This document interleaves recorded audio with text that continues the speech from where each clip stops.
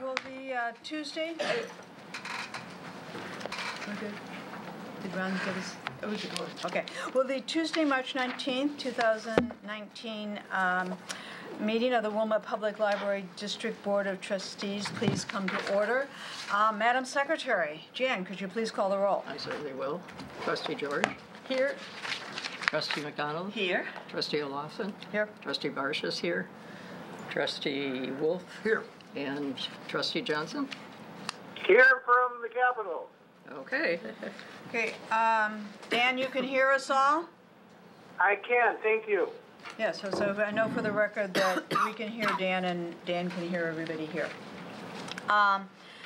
The minutes of the February 19th, 2019 meeting are located behind attachment 1. That's our regular monthly meeting. Could I get a motion to approve the minutes? I motion to approve the minutes. A second. A second? Okay, all in favor? Aye. Aye.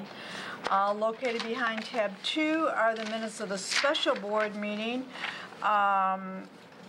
that were for the purpose of reviewing and approving bids in connection with our outdoor renovation project. That meeting was on March 5th, 2019. Can I get a motion to approve? I will motion to approve. Second. Stuart moved. Jan seconded. Jan seconded. All in favor? Aye. Aye. And who seconded that one? I did. Jan. Okay, presentations, non-public comment. Any members of the public wishing to comment? Move on to the treasurer's report. In the absence of the treasurer, I will deliver the treasurer's report. Located behind, financial reports are located behind tab 3. Noteworthy is at least some of our tax revenue came in by the end of February. Taxes, of course, were due March 1st. Presumably there'll be another sum of general fund taxes in our next report. Our expenses are at 63%, very slightly less than 66. Once again, showing that we are really exactly on, pretty exactly on budget for what we intended to spend. Nothing in particular to draw your attention to. I guess the one thing that I always look at, because I was here and was involved talking with the attorney with respect to the Rutherford Trust funds, and I'm glad to see that there are funds, that there are expenses being charged to that amount. Was by a donor to support the Armchairs Travels program. Yes. Are there any questions with respect to the finance report? You'll notice later in the meeting that we're going to have a finance committee. We're getting ready to start the budget cycle again. And we anticipate looking at the budget again in the April timeframe. So, if there are no questions, I'd move on to the checks located and detail on behind tab 4. Could I get a motion to approve the checks as set forth there? So moved. I'll second that. And Ginny second. Any discussion? Just a question on how this works. I probably should have asked Barb, but on the page 3, we have annex income from Friends of the Library of $263 and something, and then on page 9, we have $1,000 for Friends purchases. So how does that work? The $1,000 is taken from the Friends, and the Friends donate that $1,000 and it counts to the total of what we take in. Correct. Is that correct? We reflect the in and out. Okay. So the annex income is somewhat the same thing. Okay. Okay, it's been moved and seconded. Jen, could you call the roll on that? Sure. Trustee George? Aye. Trustee McDonald? Aye. Trustee O'Loughlin? Aye. Trustee O'Loughlin. Trustee Marcius, aye. Trustee Wolf? Yes. And Trustee Johnson. Yes. Okay, then action items, the only item attached as located beyond attachment 5, excuse me, a proposal from CBI, our computer folks, for switches. So why don't you tell us a little bit about switches? Sure. So the switch infrastructure replacement is part of a planned computer infrastructure upgrade. As you'll see in the executive summary that was prepared by the president of the company who administers our contract with Land Management Group Computer View, she's kind of set forth the reason why we would be going forward with the switch upgrade. Essentially what this upgrade allows us to do is to replace infrastructure that has been in place for over 10 years. It's at the end of its life cycle. And this upgrade allows us to take full advantage of the fiber optic network that we have recently upgraded to. So this allows all the endpoints that the library connects to, that being the computers, the wireless access points, our servers, all of the infrastructure that's tied into our network will be able to perform at its peak level of performance as a result of this infrastructure upgrade. It also allows us to expand the infrastructure so that we can add additional endpoints to it in the future. That could help to facilitate the phone system upgrade, which is another capital improvement project that we'll have going forward. If we were to look at a voice over IP solution, this infrastructure would go a distance to helping to facilitate that process. So this is actually a planned project that is part of the corporate budget. So it's part of the individual line items for our technology infrastructure improvement for this year. And I'm happy to entertain any questions that you may have about the project. Before we open discussion, could I get a motion to approve the budget? I suppose somebody in Ron Rogers fashion ought to move to do like 45 or 44 or something. 44,000. Yes, I will move to approve a budget of $44,000 for this switch upgrade for the library. And I second it. Okay, and Lisa second. All right, any discussion on the motion? Who seconded? I did. Thank you. So what do you? I've got two questions when you're. I'm sorry, Lisa has the floor at this point. What, you had a question? It's regarding other planned upgrades that are in the plan in terms of, so that's what I was just curious about. But it's not related to this, so we can vote on that motion if you answer his questions. It's more about long-range planning in terms of what the other, what you foresee Well, that's happening. part of it. So this infrastructure is basically just is part of our computer equipment that is part of a replacement cycle. So at the beginning of this last fiscal year, when we did our budget planning, No, I know about IT this. staff brought forward I know about this one. I'm just asking about, are there other planned in this year, or what's? The only other phases? item that's a big ticket item that has been budgeted for within the general operating fund for this year is replacement of the digital display monitors. And we currently do not have a quote for that at this time, but that's another piece that would be coming forward as part of our replacement cycle. Okay, thank you. Dan? Dan? So, Dan, you had a comment or a question? Thanks. Yeah. Anthony, did you guys bid this out or think about bidding it out? Could you talk about that, please? Sure.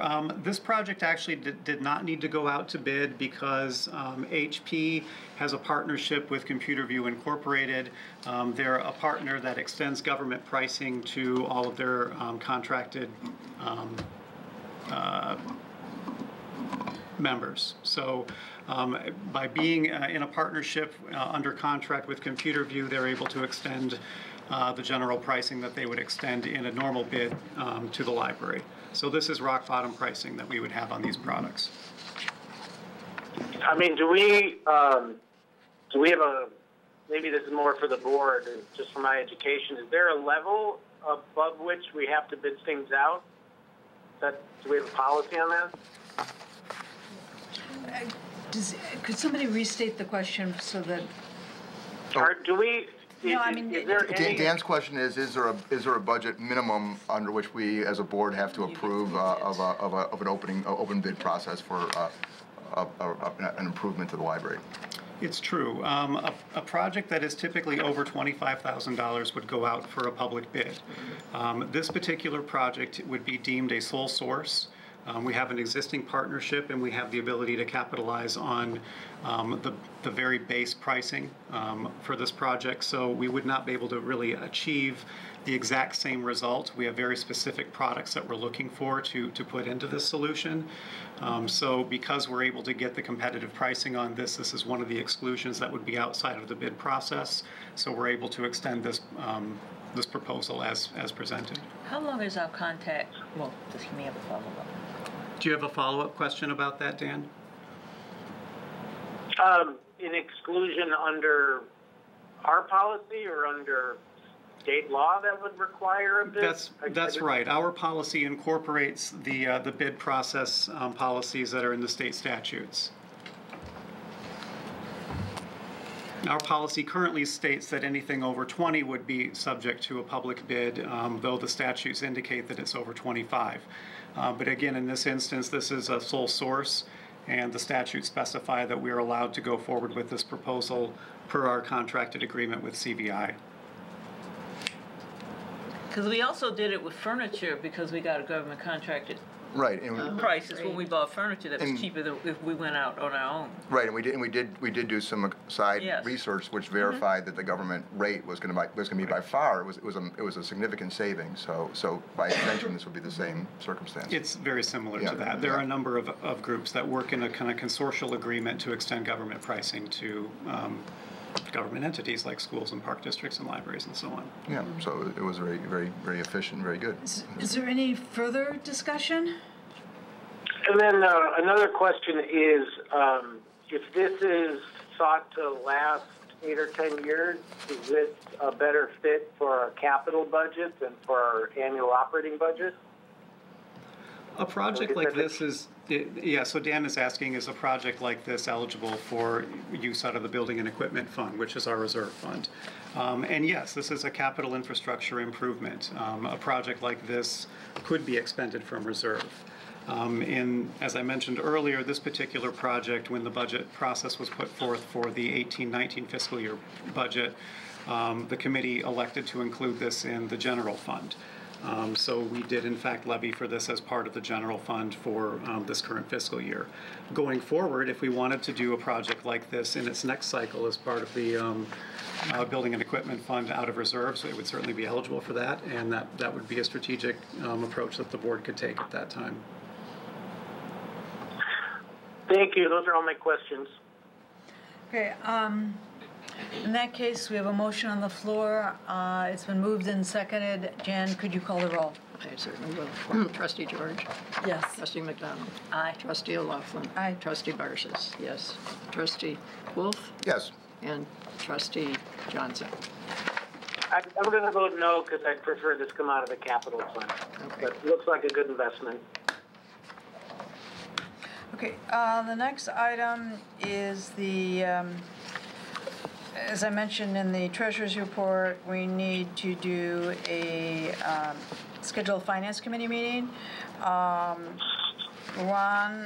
Rogers is the chair, Trustee Johnson and McDonald, and are members of the committee, as am I, as president. All trustees are invited to attend. And I should note that, our board culture has been that, in particular for this meeting, most trustees try to attend this meeting because it's a chance, and maybe prospective trustees, it's a chance to really get a chance to go over each item. Anthony and Barb will be there.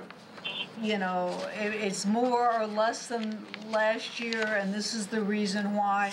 And it's the one time, and of course this is an open meeting, but it's a chance to really go over each line item in a way that is very helpful, I think, for everybody. So I would encourage, when we get that date, that to the extent people can. We talked a time frame for that, and we'll offer a variety of times, morning, afternoon, evening, and see where we can get the committee and the most other trustees to attend. So, and this is, April is the time that we usually do this. Sometimes we've done it as early as late March. Sort of depends on spring break and things like that. So, Cynthia will find a date for us. We'll put together a doodle poll and set up some times. The first phase of this is I'll be meeting with business manager Barb Griffiths actually next Monday, and we're going to begin drafting the budget, looking at our numbers, looking at our long-range plans, looking at the wish list items that the staff have. And I'll also begin review of the long-range capital reserve funds so I can prepare the resolution for that project, as well as beginning review of the appropriations so that we can talk about all those documents together. Can she also do a base summary of what she sees inflation and healthcare costs and just maybe the key top 5